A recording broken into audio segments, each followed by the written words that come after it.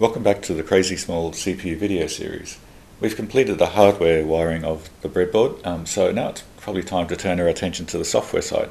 After all, there's no point building a CPU unless you've actually got software to run on top of it and the tools to actually do the compiling and assembling and that sort of thing.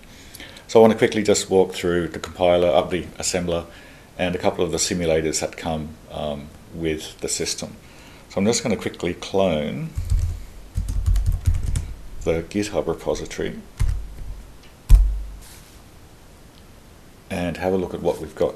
So if I just quickly go into that folder. Okay, so what you'll see is there's a bunch of files with uppercase, and they're generally instructions. So we've got some examples, a folder of examples. Instructions.md lists the available assembly language instructions. We've got some notes, which are my running notes as I was building it. We've got the schematic, so if you do want to do a breadboard version, print that out and use that as your guide. The usage.md file tells you about the assembler and the simulator, and that's what I want to go through in this video right now. So let's have a look at the assembler and how we use it to generate the machine code that will be put into the ROMs. Okay, so, but to do that we need an example. So I'm just going to have a look at examples.printhex.s, which is a short program that pretty much prints out 2 hex digits to the UART. So let's actually have a look at that.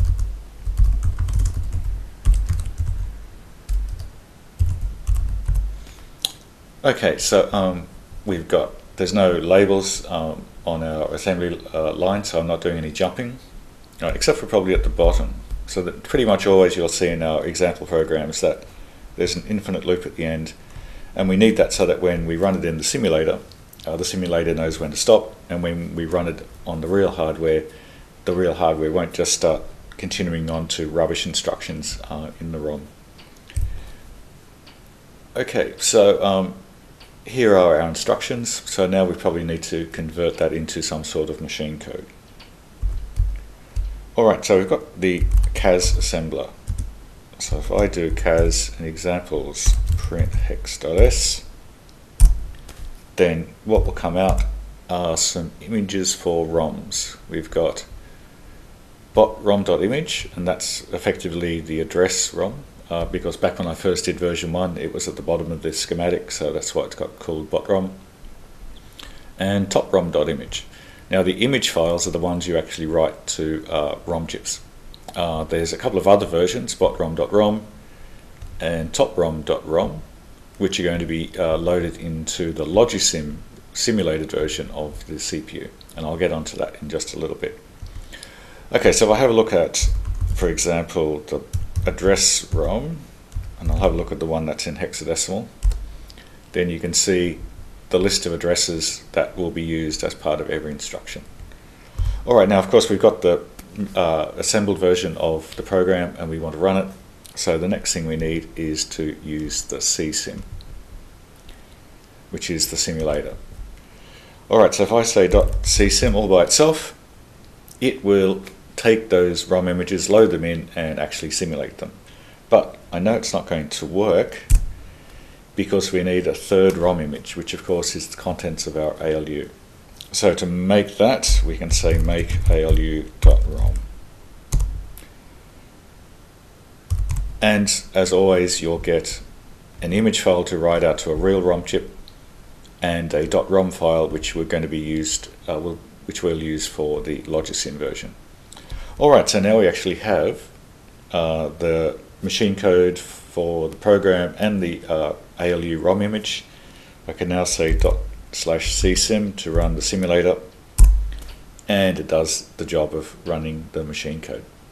Okay, so that's a quick look at the tools, but I'll just go back a little bit further. If I run cas-d,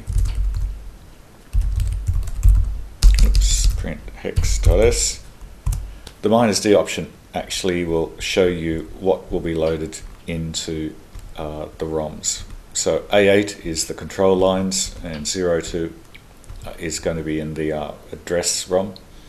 78 goes into the control ROM as the control lines, and OA goes into the address ROM. So my dot/cas-d gives you out some more information. And if I run it with 2 -ds for more debugging information, it will also show you the active control lines. So in the first instruction we're doing load a constant, so therefore we've got the A load line. On the next line we're going to be doing pass A out through the ALU, which means we need to turn on the A cell line, and of course we're going to be writing to memory, so therefore the RAM write line goes on as well. Okay, so that's the assembler, and there's a whole bunch of example programs.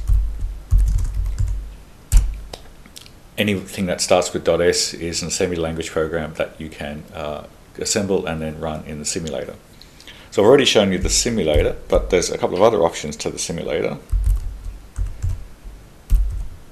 If you want to run the simulator at a certain clock speed to simulate the real hardware a bit more accurately, then we can say 100 Hertz. -C, 100 gives you 100 Hertz. Now obviously for this program it's not the best example, but if I compile up the one that does Fibonacci and the Minsky sine wave and run that again, you'll see now it's calculating Fibonacci numbers, and eventually it will start producing, here we go, off we go to do the sine wave. That's going to be really slow, so let's actually run it at a faster clock rate. Let's make it 2000. Alright, and that's a much faster thing. You can appreciate what it's doing now. So if I actually had real hardware turned up to 2000 Hertz clock signal, then that's what I would see. The CSIM simulator also has some other things we can do. So -D for debugging, and I have to run this through the pager. So what CSIM -D shows you is the fact that we're on a particular program counter value and we've got a certain set of flags. When we look up that ROM location in the address and control ROMs, we've got address 0, control ROM value A8, which means we're going to be turning on the A load line, and after the instruction is completed, A is now 0. Okay, so if we go down to another line like this one, program counter 8, the 0 flag is on. We're doing something to address 4. The control lines are 7A, and that basically means we're doing an ALU operation passing the A value 8 out. A comes in as 1, B0 carry in 1. The output obviously will be 1 on the data bus, and we must be asserting RAM write because RAM location 4 now has the number 1 in it. And because we did a ALU operation, we did start with the 0 flag turned on, but 1 was on the data bus, and so therefore the 0 flag is now off. Okay, so CAS is the assembler, CSIM is a simulator. They both come with some extra options to control how they get used. So let's now look at the Logisim version of the CPU. So I'm going to actually load this circuit up. So this circuit is a sort of a gates and components version of the CPU. So if I do Logisim crazy CPU.circ. Right, so what you can see on the left is the actual components and the wiring between them. We've got the control ROM, the address ROM, the ALU ROM. We've got the A and B registers connected to the multiplexer. The multiplexer is connected to the RAM, and of course the RAM is connected to the output of the ALU. And we've got our program counter counting and sending information into the ROMs. And we've got the control lines coming out to go down to control all the other components. And over on the right we've got the UART and the display of the UART. And you can see I've made it fairly wide because when we're running Fibminsky, then it'll use that. So before we do anything, we better load up the contents. So I've right-clicked, load image. Let's go into, where am I? I've got to go up to my home folder, go into CSCV2, and I'm loading up, which one did I choose? ALU.ROM. Okay, botROM, we're going to load that, right click again, and we're going to use the ROM version, botROM.ROM, and top ROM, and of course I'm going to load top-rom.rom. So now we're going to run Fibminski. So going up to the simulate window, let's set the tick frequency up to, what are we going to use? Let's go for a kilohertz. And Control K will turn on the ticks, or if you wanted just single step, you can use Control T as well. Okay, so let's turn on Control K. I'll just move over so we can see the output a bit better. Right, off we go. We're running Fibminski. We've done the Fibonacci series, and now we're doing the sine wave output. Okay, so it's identical. We're running exactly the same ROMs. We're just running the hex version of the ROM rather than the binary version of the ROM.